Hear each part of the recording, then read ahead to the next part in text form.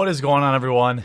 Jeremy here from MTG headquarters, tackling a topic that I've wanted to tackle for a long time, but because I wouldn't consider myself a competitive player nor a financial expert, it's been hard to quantify my thoughts or qualify my thoughts about pre-ordering Magic the Gathering cards.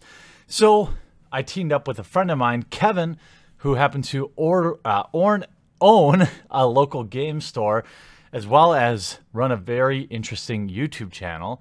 It's one of the few that I have that I make time to watch consistently, because every time I watch one of his videos, I get taken to school on a topic that's interesting to me. So he does a lot of Rogue Brews, and he does a market analysis on Mondays that is very informative. And so I figured, why not give him a chance to explain much more intelligently to all of you his thoughts on whether or not you should pre-order cards. And I look forward to your conversation in the comment section down below. Now, be nice to him. I put him under a lot of stress to do this video, and he doesn't normally script his videos, and usually get to see his smiling face. So be nice to Kevin, and I'll try to bring more people I consider very intelligent on separate topics when I think they need to be covered here on the channel. Let's see what Kevin has to say. Thanks for having me, Jeremy. There are a number of reasons that I don't pre-order cards, especially as a form of investment. The main reason is simple supply and demand. Before a set is released, there is already a huge demand for cards. This is especially true for Commander staples, which causes an inaccurate representation, or overinflated, sense of supply versus demand. Once the Commander players get their one-ofs, demand for these narrow or niche cards will completely crash. The same is true for competitive cards. At first there will be a hype about a card creating a new archetype or fitting into an existing deck, but if that card fails to prove results immediately, which most inevitably do, its price will freefall. I want to emphasize this point. The vast majority of cards will greatly decrease in price compared to their pre-sale value. There are mass box openers like Rudy from Alpha Investments that understand this. In fact, for many of them, the entire lifespan of opening and selling a particular set only occurs during the weeks of pre-orders. Once the set is officially released, they wipe their hands and are done with the box openings because it is no longer profitable. As a rule of thumb, set values generally decrease from their pre-sale hype about 5 to 10% per week and continue to fall until we come to a net neutral estimated value of a box, meaning that opening a box will no longer yield a profit. It is important to understand that if one card spikes up in price, this inevitably means another card or group of cards must fall. Because an in-print set can only hold a finite value, otherwise box openers will continue to open box after box until it flattens out. Of course, there will be sleepers and exceptions to the rule. However, I still think this isn't a sustainable investment strategy. Here are a few reasons why. Number one, even the pros have trouble predicting winners and losers. Look at Thing in the Ice, which I actually still think the pros were right about. It sees a lot of play in both standard and modern and is a very powerful card. So powerful that it pre-sold for $20. However, it was slow out of the gate, didn't post any early top finishes, and crashed all the way down to $5. Aetheric Marvel is another example of this. It had a ton of hype during spoiler season, was even the most played deck at the Pro Tour, and continues to be one of the most played decks throughout the Kaladesh Standard season. However, it hasn't come close to its pre-sale price of $15. Of course, there are the Smuggler's Copters and the Jace Fringe Prodigies that make pre-orders seem tempting, and if you can identify one of these cards, then by all means pull the trigger. But the odds are not good when so many pros are hyping literally everything, so investing in multiple cards during pre-order season is setting yourself up for failure, as most of these cards are falling in price, will offset the huge gains of the ones that hit. Number two, you usually still have a window to invest in sleeper cards before they hit the spotlight. It is a much better strategy to stay glued to the Pro Tour coverage, paying attention to cards that performed well on camera, as well as the top performing decks at the end of day 3. As a rule of thumb, the less risk, the better. I like investing in no-brainer scenarios. There are 100% identifiable and consistent market trends in Magic the Gathering. This includes top 8 finishes, how much camera time they receive, deck tech spotlighted at Pro Tours, and so forth. These will lead to purchases and are much easier to predict than pre-sale speculation.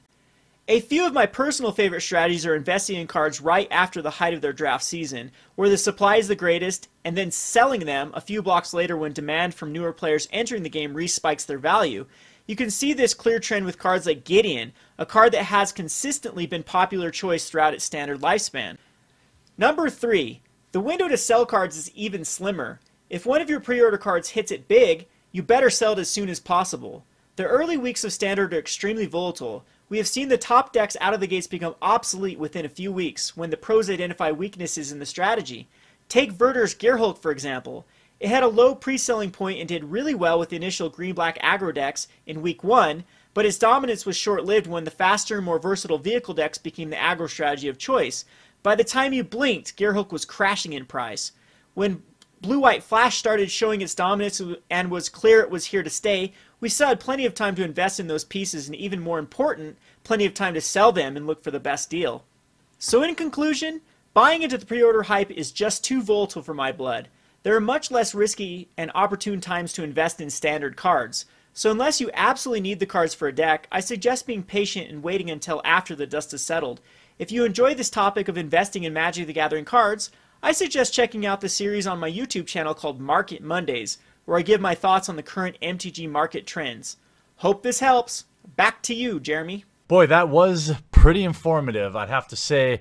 I'm glad I asked Kevin to do that, and I am thankful that he put the time and effort in. I'm going to put a link in the description below to check out Rogue Deck Builder, and if you were entertained by his content, you should check it out.